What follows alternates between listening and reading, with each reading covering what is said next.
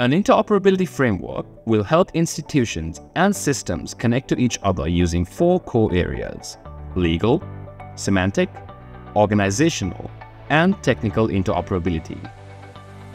One area of the interoperability framework is semantic interoperability.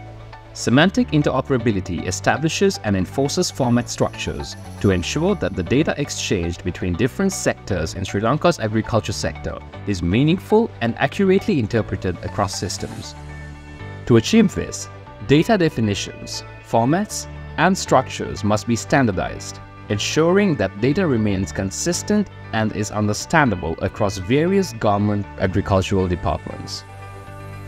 Key elements of semantic interoperability include data standards and ontologies, metadata, and data quality and consistency.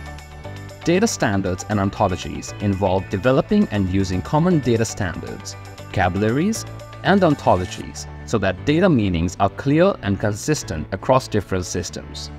Using metadata to effectively and accurately describe data makes it easier for systems to understand the context and significance of the information they process. Data quality and consistency ensure that data is accurate, consistent, and presented in a format that is universally understood within the context of its use. Semantic interoperability is important for achieving national and subnational goals in Sri Lanka.